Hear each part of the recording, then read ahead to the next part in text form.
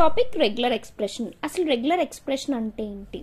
Regular expression దీన్నే సింపుల్గా మనం రెజెక్స్ అని కూడా అంటాం అనమాట. ఈ రెగ్యులర్ ఎక్స్ప్రెషన్ అనేది ఏంటంటే మనకి క్యారెక్టర్స్ అన్నిటిని, ఒక సీక్వెన్స్ ఆఫ్ క్యారెక్టర్స్ అన్నిటిని కలిపి ఒక సర్చ్ ప్యాటర్న్ ఫామ్ చేస్తుంది అనమాట. అసలు సర్చ్ ప్యాటర్న్ అనేది ఏంటి అని మీకు ముందుకు అర్థమవుతుంది. మనకు కావాల్సిన ఫర్ ఎగ్జాంపుల్ ఒక డేటా ఉంది, ఆ డేటాని ఒక టెక్స్ట్లో సర్చ్ చేస్తున్నాం అనుకోండి, అలాంటప్పుడు ఈ రెగ్యులర్ ఎక్స్ప్రెషన్ అనేది యూజ్ అవుతుంది అనమాట.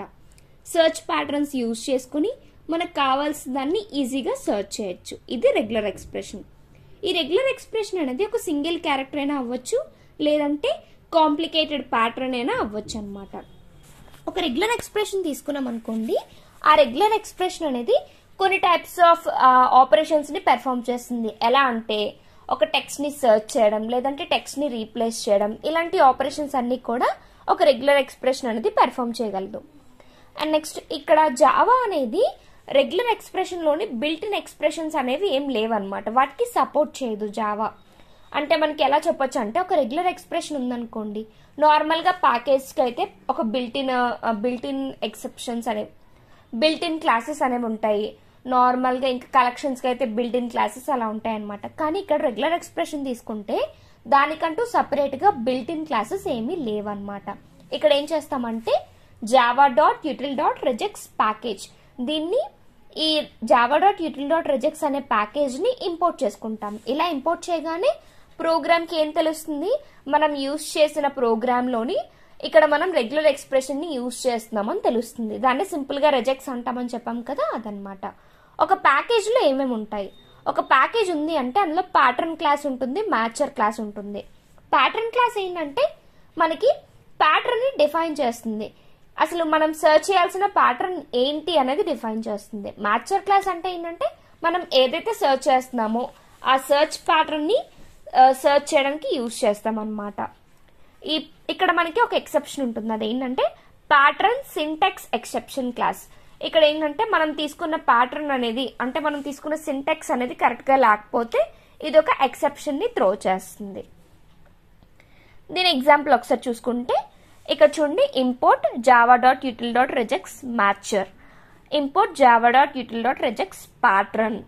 ఇలా అంటే ఏంటి, ఫస్ట్ మనం ఇంపోర్ట్ చేసుకున్నాం ఏంటేంటి, రెజెక్స్ అని చెప్పి యూజ్ చేస్తామని చెప్పాం, మ్యాచర్ ని ప్యాటర్న్ ని రెండు యూజ్ చేస్తామని చెప్పాం కదా ప్యాకేజెస్, ఆ రెండు ప్యాకేజెస్ ని ఇంపోర్ట్ చేసుకున్నాం. Next public class main, public static void main string args. ఇక్కడ వరకు మన మెయిన్ ఫంక్షన్ తెలిసిందే. నెక్స్ట్ లోపల మనం తీసుకున్న ప్యాటర్న్ అని తెలియాలంటే ఈ 2 లైన్స్ ఇంపార్టెంట్ అనమాట. ప్యాటర్న్ మ్యాచర్ ఇక్కడ ఉన్నవి తీసుకున్నాం. ప్యాటర్న్ ని సింపుల్ స్మాల్ లెటర్స్ తో ఒక ఆబ్జెక్ట్ ని క్రియేట్ చేసాం ప్యాటర్న్ కి. Pattern equals to pattern dot compile, దేన్ని కంపైల్ చేయాలి, ఇక్కడ దాని లోపల మనం ఇన్పుట్ ఇస్తున్నాను అనమాట. సిఎస్సి అండ్ ఐటీ ట్యూటోరియల్, ఇది మనం తీసుకున్న జస్ట్ సర్చ్ చేయాల్సిన ప్యాటర్న్ అది. ఓకే, ఇప్పుడు ప్యాటర్న్ డాట్ కేస్ ఇన్సెన్సిటివ్ అన్నాం. సో కేస్ ఇన్సెన్సిటివ్ అనేది ఏంటంటే మీకు తర్వాతకి అర్థమవుతుంది. ఇప్పుడు ఇందు లోపలికి మ్యాచర్ ఈక్వల్స్ టు ప్యాటర్న్ డాట్ మ్యాచర్, అంటే దీన్ని ఈ ప్యాటర్న్ ని మ్యాచ్ చేస్తున్నాం. ఓకేనా, ప్యాటర్న్ ఇది తీసుకున్నాం, ఈ ఆబ్జెక్ట్ తీసుకున్నాము, ఇక్కడ ఈ మ్యాచర్ ని మ్యాచ్ చేస్తున్నాం. ఏంటి, visit CSC and IT tutorial, ఇది అందులో ఉందా లేదా చెక్ చేయాలన్నమాట. ఒకవేళ ఉంటే ఏం చేయాలి, bullion match found equals to మ్యాచర్ dot find, అంటే ఇక్కడ ఏం చేస్తున్నామంటే bullion match found equals to మ్యాచర్ dot find. ఒకవేళ దొరికితే మనం లోపలికి వెళ్తాం. ఇఫ్ మ్యాచ్ ఫౌండ్ అయితే ఏం చేస్తాం, మ్యాచ్ ఫౌండ్ అని ప్రింట్ చేస్తుంది. అలా కాకపోతే మ్యాచ్ నాట్ ఫౌండ్ అని ప్రింట్ చేస్తుంది. ఎగ్జాంపుల్ చూసాం కదా, ఇక్కడ మీకు కొన్ని డౌట్స్ ఉండొచ్చు, అసలు ప్యాటర్న్ కేస్ ఇన్సెన్సిటివ్ అంటే ఏంటో ఒకసారి చూద్దాం. అసలు నార్మల్ గా కంపైల్ చేయాలంటే ఫ్లాగ్ అనేది అవసరం అనమాట. ఇదేంటి అంటే మనం సర్చ్ చేసిన మెథడ్ ఉంటుంది కదా, మనం సర్చ్ చేస్తాం కదా, ఆ సర్చ్ అనేది ఇక్కడ కంపైల్ మెథడ్ ఏం చేస్తుందంటే ఆ సర్చ్ ని కరెక్ట్ గా పెర్ఫామ్ చేస్తుంది అనమాట. ఓకేనా, కంపైల్ చేస్తుంది. ఇక్కడ మనం ప్యాటర్న్ కేస్ ఇన్సెన్సిటివ్ అని యూజ్ చేసాం. అదేంటి అంటే ఇక్కడ మనకి నార్మల్ గా చూసుకుంటే special character pattern case insensitive అంటే ఏంటంటే ఇప్పుడు మనం తీసుకున్న దాంట్లోని ఏమైనా లెటర్స్ ఓన్లీ లెటర్స్ ఉంటే ఓకే, స్పెషల్ క్యారెక్టర్స్ ఉంటే వాటిని ఒక స్పెషల్ మీనింగ్ కింద కన్సిడర్ చేసుకుని వాటిని కాకుండా ఓన్లీ లెటర్స్ ని లిటరల్ గా ఉన్న వాటిని మాత్రమే తీసుకుంటుంది అనమాట. ఇది pattern case insensitive. Pattern Unicode case, ఇదేంటంటే కేస్ ఇన్సెన్సిటివ్ తోనే యూజ్ చేస్తాం. ఇది ఏం చేస్తుందంటే కొన్ని లెటర్స్ ఆల్ఫాబెట్స్ కాకుండా ఉన్న వాటిని, ఇంగ్లీష్ ఆల్ఫాబెట్స్లో లేని వాటిని ఇగ్నోర్ చేస్తుంది అనమాట. ఇది యూనికోడ్ కేస్, అది కేస్ ఇన్సెన్సిటివ్. ఓకేనా? ఇది రెగ్యులర్ ఎక్స్ప్రెషన్ కోసం. అండ్ ఇంకా ఇప్పుడు ఈ రెగ్యులర్ ఎక్స్ప్రెషన్లోని ప్యాటర్న్స్, అసలు ఈ ప్యాటర్న్ అనేది ఏంటి, ప్యాటర్న్ డాట్ కంపైల్ అనే మెథడ్ యూజ్ చేసాం కదా, అదేంటో ఒకసారి చూద్దాం. ఇదేంటంటే నువ్వు ఒక నార్మల్గా బ్రాకెట్స్ లోపల ఏదైతే ఇస్తావో దాని రేంజ్ అనేది నువ్వు ఇస్తావు అనమాట. నీకు కావాల్సిందంటే అంటే నీకు కావాల్సిన కంటెంట్ ఇవ్వచ్చు, లేదు అంటే దాని రేంజ్ కూడా నువ్వు డిసైడ్ చేయొచ్చు. ఆ రేంజ్ అనేది ఎలా ఇస్తామంటే ఆ బ్రాకెట్స్ లోపల ఇస్తామన్నమాట. ఇక్కడ చూడండి ఏబిసి అన్నాం. ఏబిసి అనేది ఏంటి, find one character from options between the brackets. ఈ ఏబిసిలో ఏదో ఒక క్యారెక్టర్, అక్కడ మనం ఏదైతే ఇస్తామో అదొక క్యారెక్టర్ని ఫైండ్ చేస్తుంది అనమాట. ఏబిసి అని ఇస్తే, ఏబిసి అనే కాదు, మీరు XYZ అని ఏది ఇచ్చినా సరే అది ఒక క్యారెక్టర్ని ఫైండ్ చేస్తుంది ఆ ఆప్షన్స్లో. ఇప్పుడు ఒకవేళ నాట్ అని ఇచ్చామనుకోండి, అది ఏం చేస్తుంది, ఏదైతే క్యారెక్టర్ బిట్వీన్ ద బ్రాకెట్స్ లోపల లేదో ఆ క్యారెక్టర్ని చూపిస్తుంది అనమాట. ఓకేనా? అంటే ఇప్పుడు ఏబిసి లోపల లేని క్యారెక్టర్ ఏబిసి కాకుండా ఇంకో క్యారెక్టర్ని చూపిస్తుంది.